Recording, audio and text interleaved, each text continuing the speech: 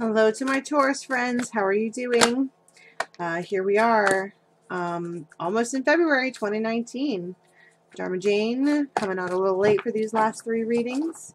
But this is going to be for Taurus, Sun, Moon, Rising, and Venus. And again, welcoming cross watchers.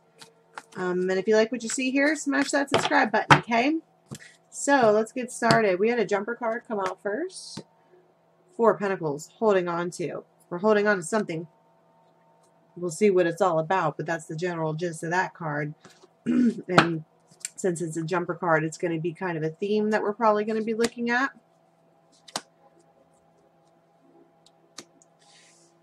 So someone has been deceptive in one way or another.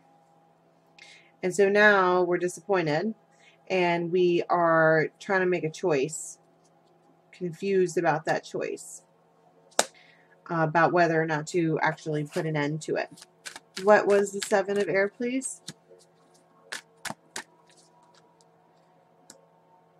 Okay, so Spirit wants to just leave it at deception, but I did see the King of Swords at the bottom of the deck. So however this went about, it probably wasn't very nice at all. Because then we have an earth sign who is off their kilter, unplanted, unrooted. Somebody wasn't putting any effort into what they were supposed to be putting into. They weren't putting their pentacles where it should have been. And what it affected now was everybody's happiness. Yeah. We're looking at a soul contract that may or may not be coming to an end. Because we're disappointed about this union now. Yeah. I don't know whether or not to put an end to it. I don't know if I should dig up this plant or not. But the fairies are saying, what in the world just happened? It's crazy. This is the poet. It talks about clear sight, understanding things for what they are, being able to interpret things in a romantic style fashion. But he also just sits and waits. He doesn't go up. This is the one that would write you a letter and then mail it to you. He would never walk up to you and say it. But it also talks about staying out of trouble. And so it came out for this one in terms of if this were to end, it would stir up a whole heap of trouble. So we're trying to be really grounded, having our feet in the earth, really trying to come to a place where we understand the nature of nature. But also at the same time, this is probably someone who holds all of your love. This is She of the Cruek. This is the complete embodiment of love. Empress times a million. So there's real love there. But there's a big, deep thought process happening.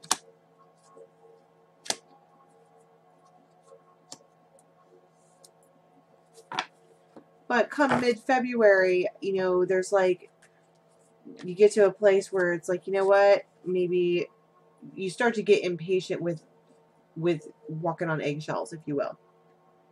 You're maybe I could be single. Here's your Ace of Pentacles. Because everything's in reverse. Everything isn't going the way that it's supposed to. Somebody's holding on to their money. There's the Four of Pentacles twice. Maybe manipulating the system in order to not have an ending.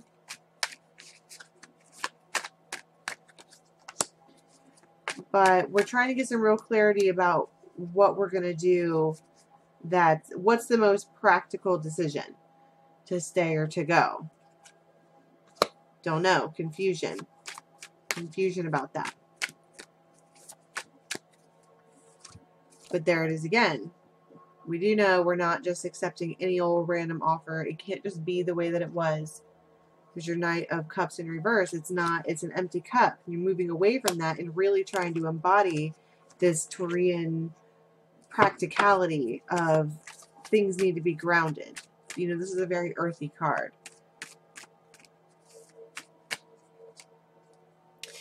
And this is just having patience. We have two cards for patience here. Trying to watch and wait. It's another indication of these are like stone men. who sit and watch and wait just to see what will happen with the cycle. Because I've heard that tune before. You know what I'm saying? It might be someone be like, I'm going to leave you, I'm going to leave you. And you're like, yeah. I bet. Or vice versa. And so we're in this, like, it's like a waiting game, like a limbo game, waiting for somebody to change so that the cycle can restart in a different manner.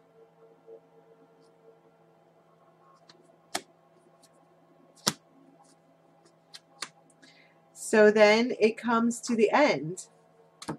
This is where the Ten of Swords, that's where you decide either to stay or go. And here's the choice with the Lovers. This is deciding based on intuition.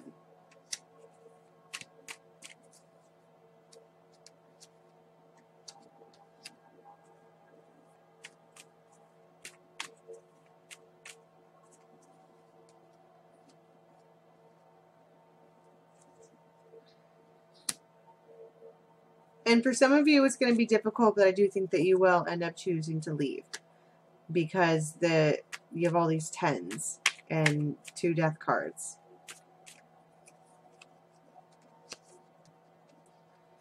But for some of you, it's an ending to like a dead era. And now we come out with all these fiery type. You got the Phoenix, you have both of these fire cards. Ooh, then you have Tenet. So for a lot of you, it's going to be the decision to move forward.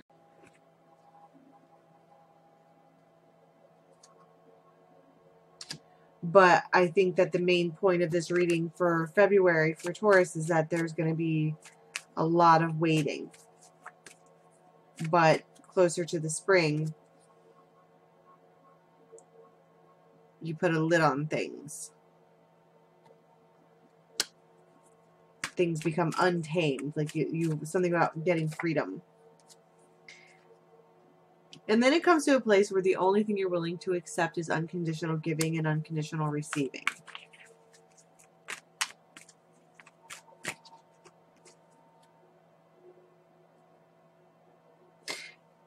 But with the Fairies of the Future, and this is a great last card because this is a call to be here now. Because you have great things coming. So basically, I think that the message behind this is that it's going to be you have a hard time getting through the cycle, and there's like a impatience factor to want to try to jump forward. But the Fairies of the Future are like, don't worry about it. What you're calling for, what you're trying to manifest down here, that's coming your way. You just gotta wait. And for some of you, there's a big time choice. Okay, that's all I have for you, actually, Taurus. So that's for February 2019. If you like what you see, subscribe. Talk to you soon.